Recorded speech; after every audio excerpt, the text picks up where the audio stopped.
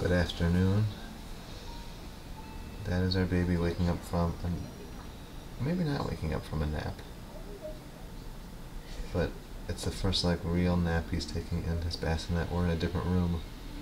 He's getting so old. He's done it before, but it didn't last very long. This has been a while. Fingers crossed it lasts longer. Oh, he did just wake up and toot.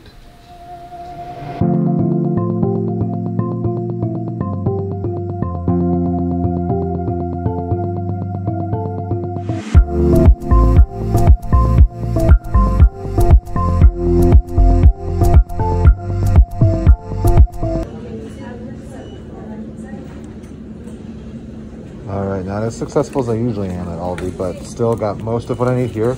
Gonna hit up Publix on the way home. Alrighty, so Peter is grocery shopping and James is asleep still, so I don't feel really comfortable like really starting cleaning or anything like that because I want to be by him. And I moved him. He is out on his DockATot now. He did get out of his bassinet, but it was still good. It was still progress. We're getting there with this whole like set naps. But anyway, I am wrapping presents now because Peter's not here. I just wrapped one of like a Switch game for him in this plastic container because I feel like if he saw the size of it, he would know right away what game it was and that it was for the Switch. And that just made me think of like funny ways of wrapping things. So I want you guys to comment below your favorite like goofy wrap job you have ever done for a gift, because I love that kind of humor.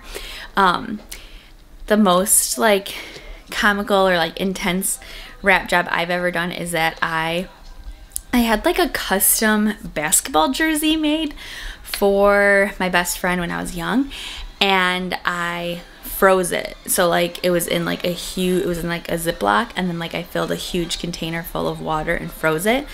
I don't know why I wanted to delay the process so much, but I just love that kind of stuff. So comment below if you've received any gift that was wrapped really cool or if you've done the wrapping. I forgot how ridiculous Winter Park traffic can be around the end of the business day. So I actually got done working at 3. I thought I'd get a jump on like the errand running grocery shopping. It's taking me significantly longer because of all the traffic and just like poor light structures here in Winter Park. They just have like weird lights and weird intersections and stuff. But I'm at Winter Park, I'm at Publix, and I think it's gonna be my last stop before I go home, so that's great. And hopefully it doesn't take too long. It shouldn't. And with that Publix, I think we're done through Christmas. I think. Gotta go home and check everything with Sarah, but we should be good. Look at this cutie pie. He's awake. Now we can party. Look at this spread. This combo, chocolate milk and eggnog, is a family fave. Shout out to Oberweis chocolate milk. That's what we typically would do it with. Love Oberweis. Not sure if Peter mentioned what we were making, but we got peppers and sausage to make for Christmas Eve. We're gonna have our classic Italian salad. There's the buns for the sausage. That tower is to make our red sauce.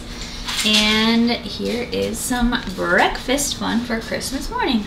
It's a pretty good mixture of plant-based and not plant-based foods.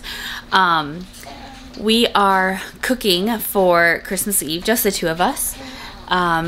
Our like Italian traditional food, and then on Christmas Day we'll have some leftovers, we'll have some dips, we'll have some desserts, but we are actually going to go out for dinner on Christmas Day. This little baby over here is talking. So yeah, pretty simple grocery haul, but we're just keeping traditions alive, putting some plant-based spins on some stuff. But no matter what, we always eat good, don't we, Jamesy boy? Yeah. Who said this big kid can grow up and hang out like this? Not me. What are you looking at? Huh?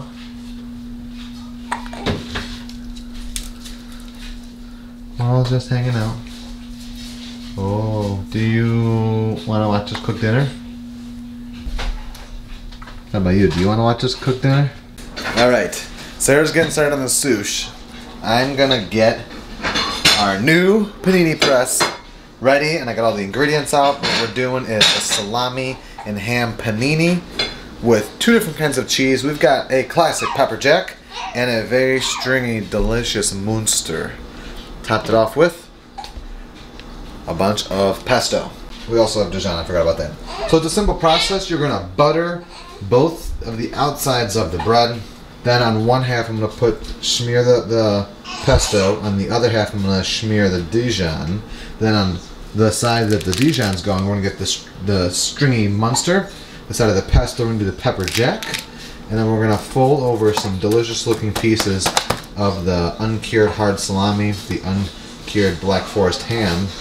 Top that off with a solid, let's get this right. Yes. We're gonna go ahead and panini press that all day long. Here goes the first on to the grilled panini side. We're gonna go medium. I'm gonna do a little high medium. Sarah's eating the sushi while doing a sushi dance. I was doing it again for Jamesy boy. Jamesy boy making all kinds of noises. He loves my singing and dancing. Has he got the hiccups? Oh yeah? What do you think about the paninis? Do you like the paninis? You love the paninis? You're allergic to the paninis. God bless you. He can't wait to have the paninis himself. We need to get you a matching bow tie to Mickey Mouse.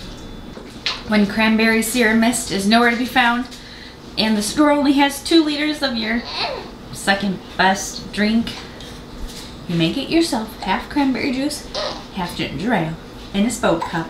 We're doing this ones at a time because it's a very curated thing. So I'm gonna make Sarah's first. Oh my gosh. And then she's gonna eat it while I make my own. You gotta eat your sushi. I will. I don't have a meat press right now. We're utilizing that butter knife as a meat press, but now we've got our 4 pieces of Black Forest ham, 6 little slices of salami, and now we're about to pop this on, butter up the sides, and pop it on the press. Okay.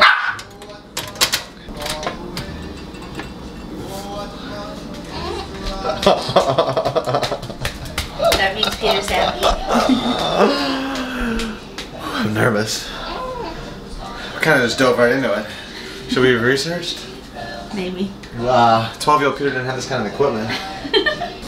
Look at that butter sizzling out from underneath the sandwich. I think it's time to check it. Tell Peter not to be defeated because it's soggy. Just gotta figure out the ratios of butter and pesto, because pesto's got oil and the meat's got oil and the bread is a certain thickness. Don't be discouraged. Now we got cheese melting out and sizzling. I'm playing with the temperatures. I'm no happier with this. Smells we'll delicious. See.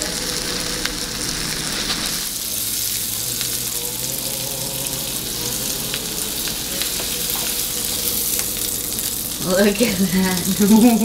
I just don't think I had the temperature right to begin with. I think it started to. Actually, it might. That's hard. That's crispy. Woo! It might be good. I just might need. I think it just cooked too long. Now it's all too gooey inside. But I think the next one, if we start at a higher temperature, it'll be great. We're gonna split this one so if the next one's perfect, we both get the same. Oh my goodness. I'm pretty satisfied with it. Yeah. Actually, I haven't tried it yet, but after cutting it, let it sit for a second. Like, look at the caramelized on like there. Panini press for the win. Alright, we're going for number 2 here. I'm a little nervous because there's a lot more cheese, but Sarah did request more of the cheese to be crystallized on the side. I'm opening up a deli one day like Luke's Diner, but it's going to be called Brookhart's Diner.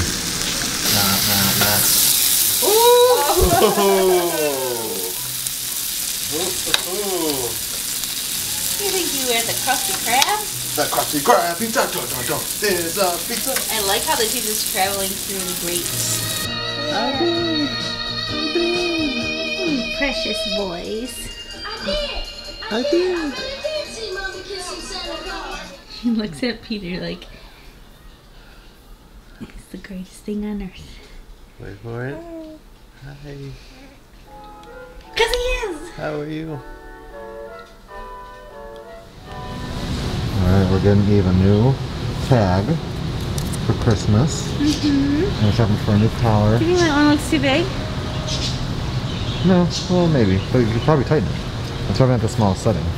Yeah, I like kind of just want the exact same one she always has, just like refresh, because I love it so much. Is that a large? This is a medium. Let me see. So we chose this color. It's maroon and pink and brown. So cute. And then this additional leash and what do you call it? Harness. We've been meaning to get her a harness forever. This is awesome that it matches too. We're doing this fancy machine. You actually like put in the tag in this machine and it etches it in real time right here. Eve's has just gotten rough around the edges. Yeah, so we're just over the years. Yeah, it looks like you can't even see like fully everything. Ooh. Fancy, fancy. Evie doesn't even know what we just came back from doing, but we have a busy evening of organizing, cleaning, doing dishes, wrapping gifts, doing laundry. But I found a cool post. Oh, my phone went asleep. Found this cool post I took a screenshot of, and it's all of the Christmas episodes of the Gilmore Girls. So we're still not done with season 6 or 7. We have 8 episodes of 6 and all of 7. But we're going to watch some of these Christmas episodes tonight while we just kind of hang out, do some busy work, get ready for the holiday season upon us. We have a guest coming. I mentioned it in yesterday's vlog, and I said I would get permission from the person. Did we yet? Let's cliffhang it still. But did we get permission? I know that it's common knowledge. But we just haven't like made an expletive? Yeah. Let's just say, let's give one more hint. Let's not say today. Yeah. It's someone in our family. We have a big family. I know. No one in the family has met him in person. Right. Oh gosh. So it is a huge deal. The day after Christmas. Are you excited, James? Who do you think it is? Well, you know who it is, James. Who does the vlog? Who do all of you think it is? Yeah. I just put together some gifts. Oh, gosh. Well, importantly, you know, our crazy bathroom in James's room has been more of a storage unit. Look at this. Look at this. Here's our bathroom. It can actually be used as a functioning bathroom. There is a vacuum in the shower, but look at this. Donna. Donna, Donna, Donna, Donna. That is a maxed literally out. I could probably fit a few more things with there, but that's probably a fire hazard. Maxed out closet. But now I'm gonna, oh, I just realized I may have like put a bunch of stuff in that closet and locked Sarah's gifts that I have back there. I'm gonna wrap 1 or 2 of Sarah's gifts and 1 or 2 of James's gifts while Sarah's hanging out with James and watching the Gilmore Girls, just so we can get some more presents underneath the tree. Fun fact about Peter Brookhart, my hips are crooked from my scoliosis that I grew up with, and I had back surgery in high school, but that because of that, I actually can't sit on the ground too long because that hip displacement that they cannot fix. Like, it just causes a lot of back pain and some leg falling asleep, but I wrapped some gifts. Also, fun fact, not the best. I should say I'm not bad at wrapping gifts. I just take a long time. So I wrapped a few gifts tonight. I'm gonna go do the dishes and we're gonna get going to bed because it's almost 1 in the morning. So it's officially Christmas Eve. So happy Christmas Eve. Here we got a Sarah gift. Those are Sarah gifts. And this is a big James gift. Check it out. To Jamesy from Mom and Dad. That is a pretty incredible feeling to have this right here. Last Christmas was not an easy time at all for Sarah and I. I'll specifically talk to myself. It was really, really hard time. So very happy and blessed and honored and humbled to be having that gift right there. Ooh, it's late. James and Sarah have been sleeping. That's all cleaned. Look at that, taken apart. I love it. All right, the daily message, December 23rd. Today's is by Maya Angelou. Let nothing dim the light that shines from within. Well, when we get up, it'll be Christmas Eve, and we've got a lot to do and a lot of fun to be had. It's good to be home. Surprise. Sorry, I forgot that we had special pajamas before the sign-off today. His friend sent them to him. Yes. So sweet. I'm gonna heat up a bottle, Sarah's gonna feed him, and then we're gonna get to bed.